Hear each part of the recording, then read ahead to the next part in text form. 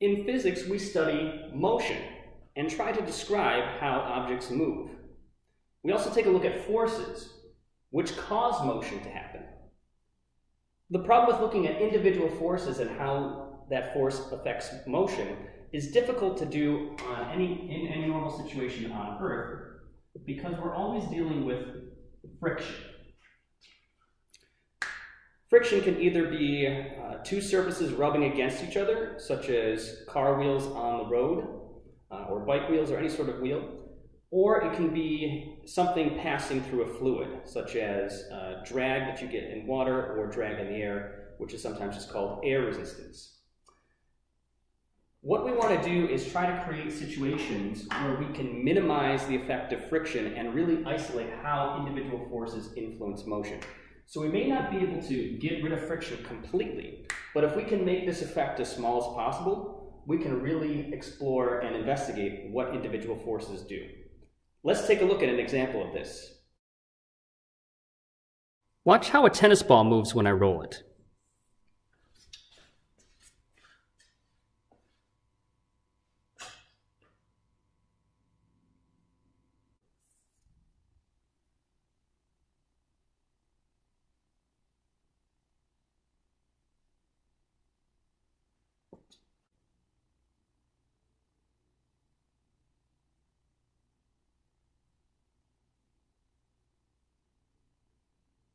The tennis ball didn't make it all the way down to the end of the table. Even though it's a round object, the effect of friction causes it to gradually slow down and come to a stop.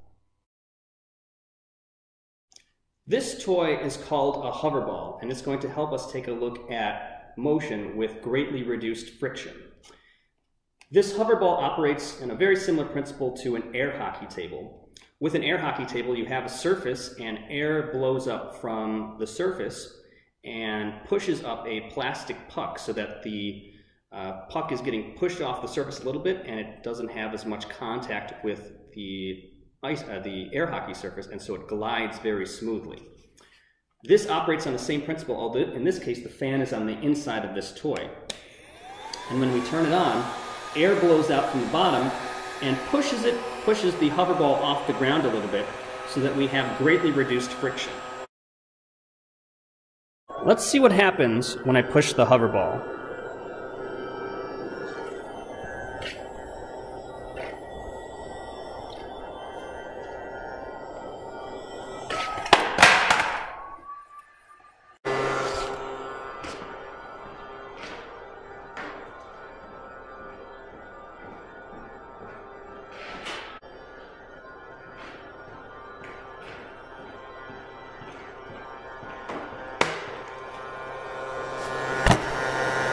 The hoverball easily makes it to the end of the table.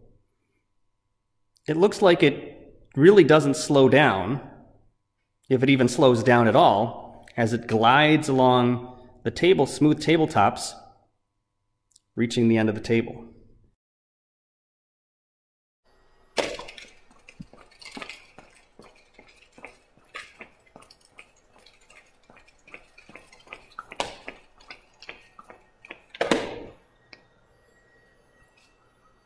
Notice how it moved pretty smoothly and steadily and didn't come to a stop until it hit these rugs. Let's take a look at the forces acting on the hoverball. In all scenarios, the Earth is always acting on the hoverball.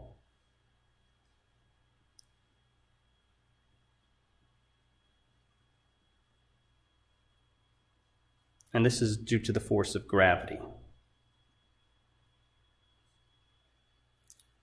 The hoverball doesn't fall through to the center of the Earth, and there are two forces that are pushing up on the hoverball to keep it not moving in the up and down direction.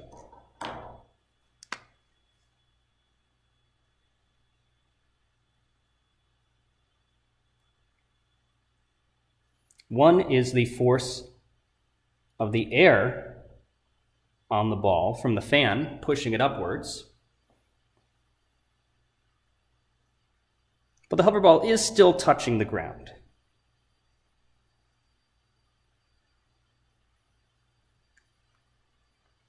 These two up forces balance out this down force, and as a result, there's no motion upwards or downwards as the hoverball is sitting there with the fan on.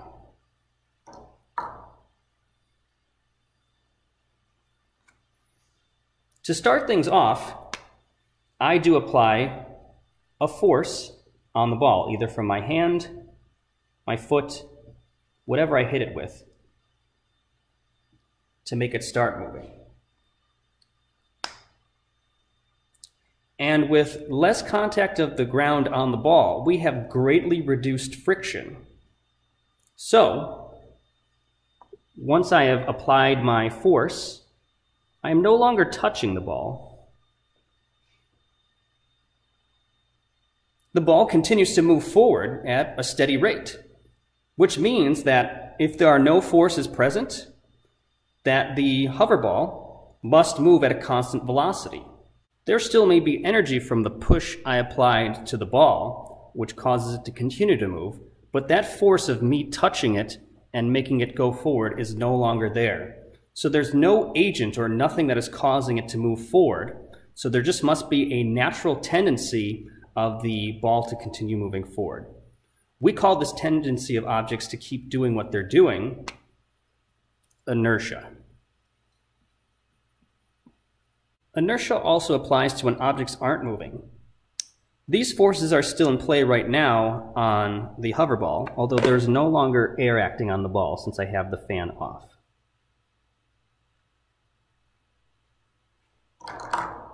So it is making more direct contact with the ground, and these two forces balance each other out. Let me draw them so they actually look like they're balancing out.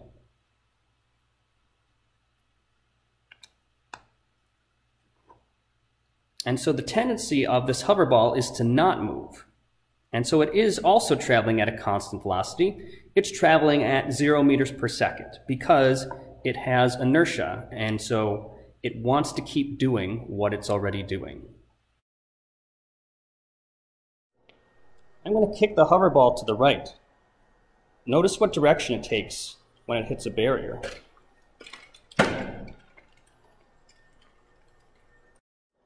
I'm going to kick the hoverball to the left. Notice what direction it takes when it hits a barrier.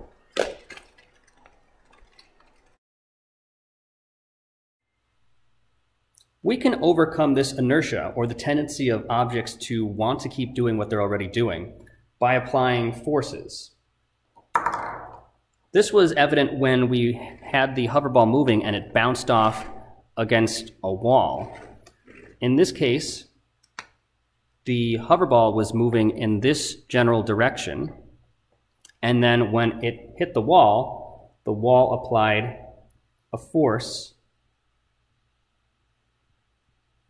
on the ball, and it went from going to the left off to the right.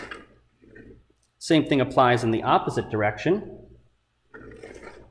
If we have a wall on this side, it will hit the wall, and then a force will be applied.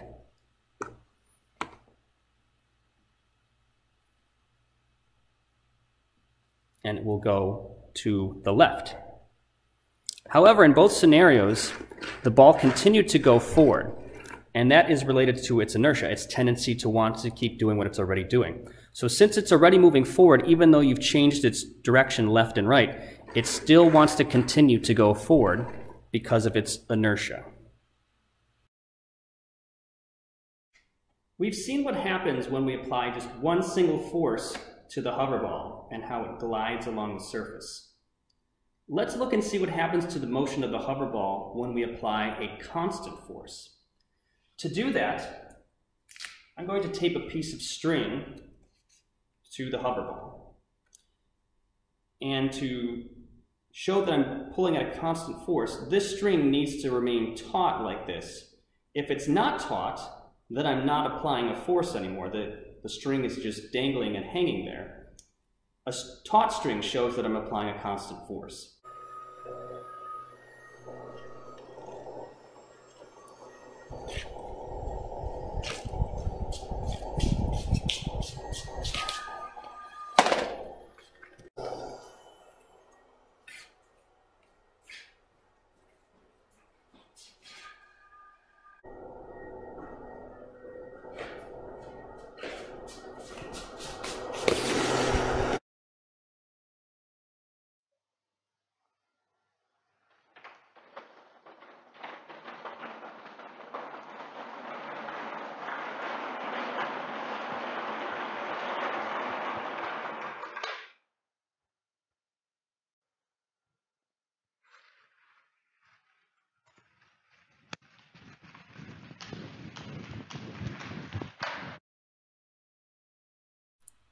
We saw that after we applied a force to the ball, it moved forward at a constant velocity, where we just hit it or kicked it once, and it continued to move forward at a steady rate. We then looked at the string pulling the ball with a constant force. And in that situation, where we have a force of the string on the ball, and that constant force was evident when I was pulling the string and the string was completely taut. If the string got limp at all, that wasn't a constant force. As we saw, I had to constantly speed up to keep the string taut, and as a result, the hoverball had to constantly speed up too. In this situation, we're speeding up, we're changing our velocity, so when we have a constant force,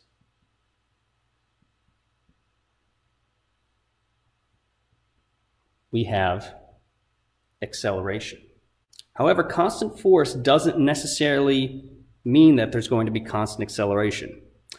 In this situation here, there are constant forces of gravity pulling the ball down, the air pushing the ball up, and the ground pushing the ball up. So the key idea is that we need an unbalanced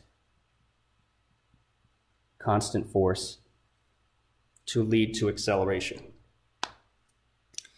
If the forces are balanced, then we'll have a situation of constant velocity. If we're considering the up and down motion of the hoverball, that velocity is 0 meters per second, which is a constant velocity situation.